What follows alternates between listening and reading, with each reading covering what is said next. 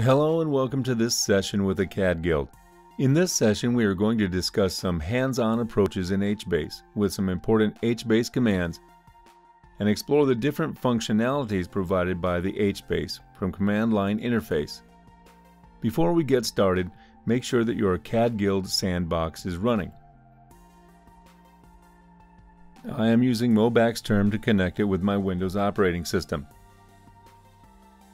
When you type JPS, you should have these processes running, including the Node Manager, HMaster, Secondary Name Node, Resource Manager, Name Node, and Data Node.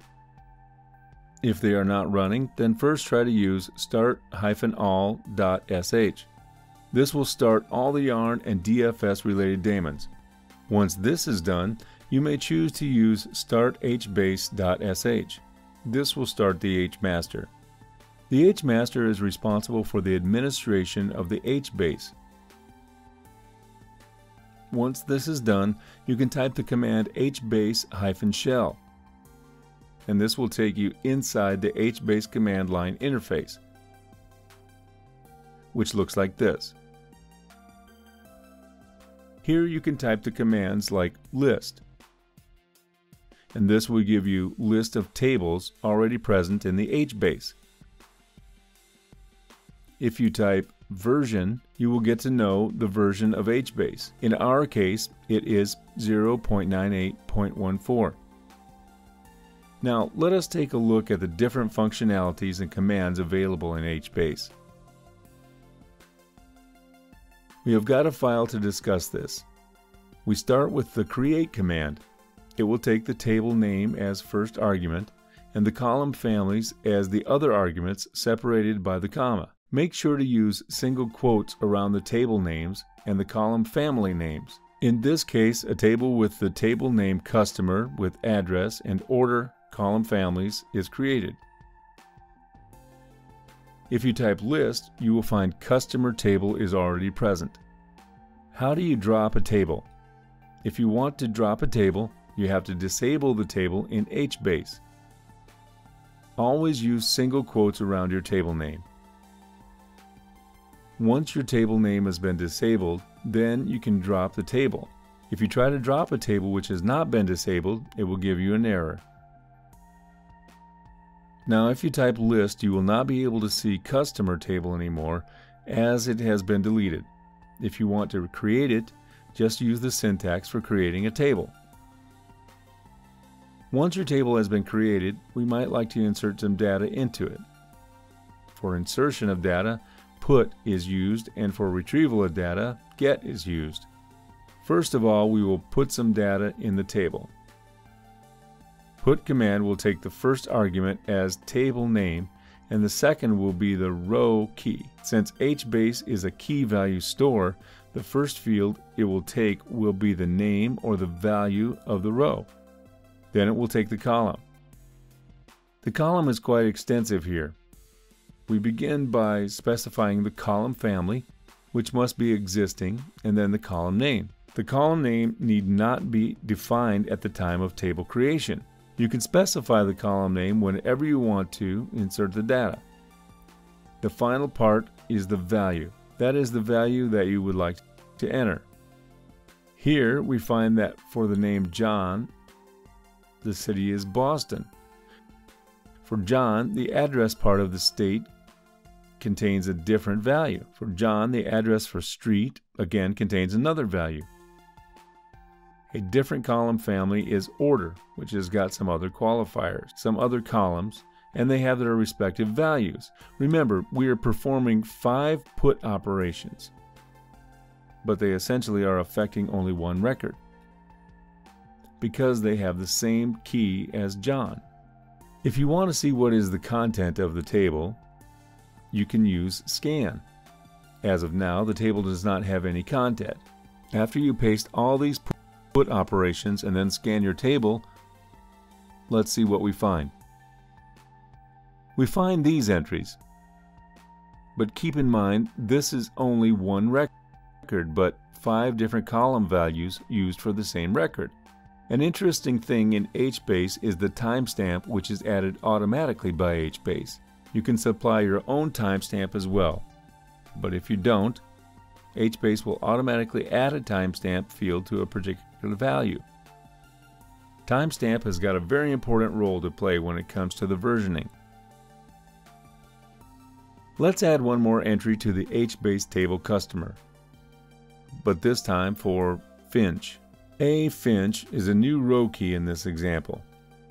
If you would like to scan the customer table, you would be able to see that there are two rows. This is for Finch entries, and these are the entries for John. Now that we have discussed put, let's discuss get and delete. While using get, you can specify the table name, and then you can specify the row key. We can get all the entries for this particular row.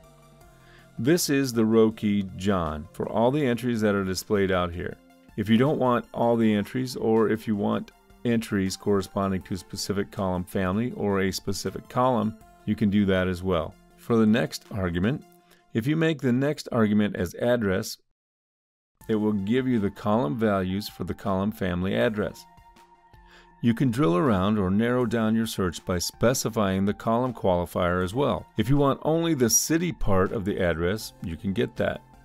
It all depends on how narrow you want to make your search. Delete operation is the next, which we are going to talk about.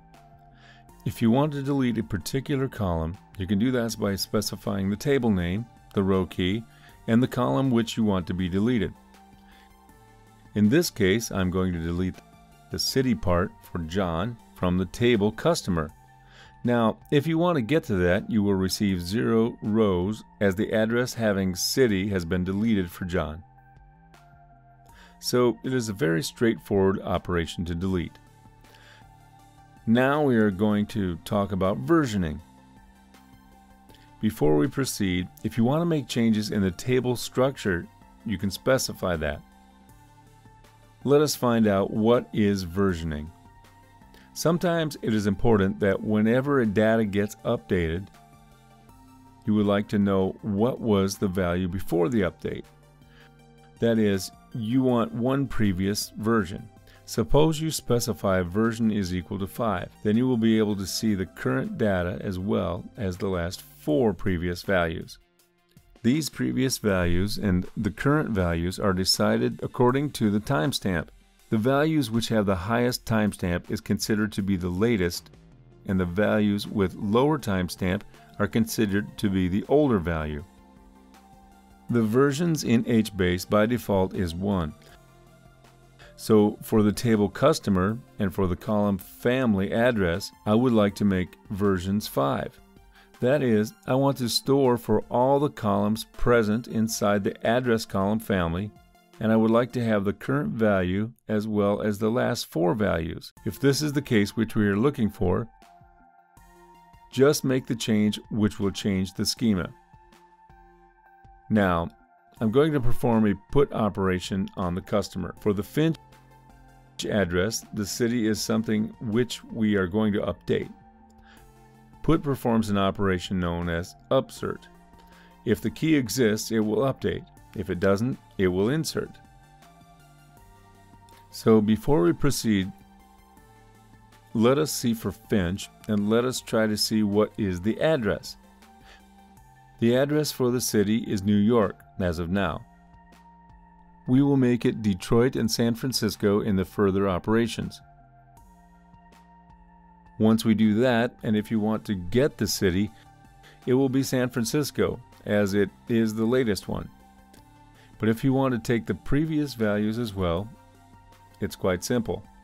So just scan the customer, specify the column you are looking for, and then specify how many versions you want. Suppose I want 3 versions. If you do this, you will see for Finch, these are the 3 versions specified in the descending order of the recentness. That is, descending order of the timestamp. The latest value is San Francisco, but for the same row key, Finch, the same column had values Detroit and New York before San Francisco. This is how HBase maintains versioning information. This was all for this session. We talked about hands-on with HBase command line interface. We talked about put and get syntaxes and operations. We also talked about how to create and delete a table and how to maintain the versioning of HBase tables. For our next video on other Hadoop ecosystem components, stay tuned to Acadgild.